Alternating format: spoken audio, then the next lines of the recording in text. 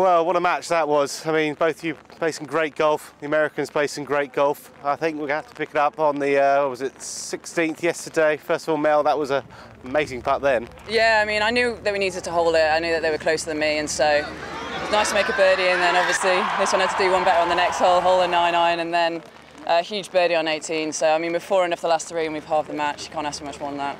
Yeah, Carlota, how about that shot yesterday? Yeah, unbelievable. I mean, I hit it so good, so happy that it went in and we won the hole, and I mean, it was such a great match.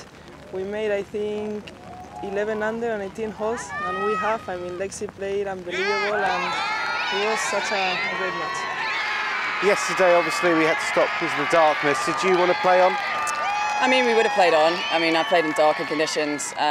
We didn't really know what was going on. They kind of just drove off and didn't really tell us what was going on, the Americans. So, you know, we were kind of still in the tee for a while, but, you know, it is what it is. You know, luckily we came out, we wanted to make birdie on 18, which we did, so we couldn't have asked much more. Whilst you've shared the point here, it was almost like winning a point from the position you were in. I mean, making birdie, you can only, I mean, either win or tie, so happy. I mean, Mel made that putt, and obviously Lexi has been putting so good the whole day, and you can do much more. That's great. Cheers. Thank you.